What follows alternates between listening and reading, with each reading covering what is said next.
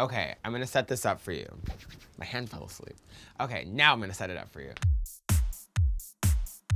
So back in 2015, 16, around that time, we had this really cute dive bar in Brooklyn. It was called This and That Bar. It was like the place where everybody went, you had cheap drinks, and by like 12, everyone was sloshy and like, ah. The stage was just kind of like this little cheap piece that just like kind of came out. It would just be surrounded by like a whole bunch of people. It's always like the regulars. And I just remember on our closing night, I was there with my drag house and we were wearing really obnoxious, colorful fur costumes.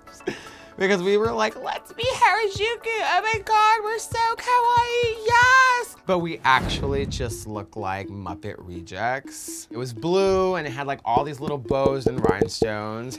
It had hot pink fur sleeve. And then it had like a hot pink fur, like something around the panty line.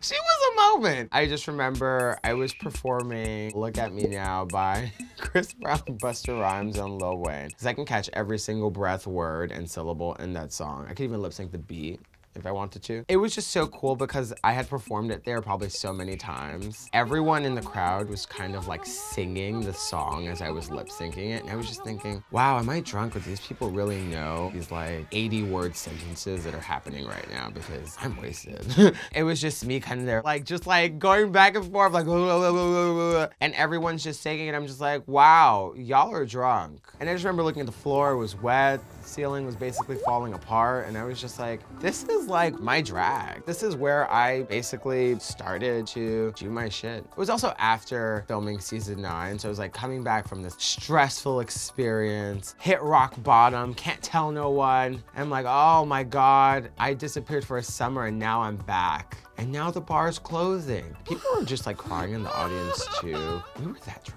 There was definitely a massive group hug after the number. Then I just threw up all over the stage and looked at it and was like, wow, I love Brooklyn. No, I'm just kidding. Wouldn't that be great if I did though?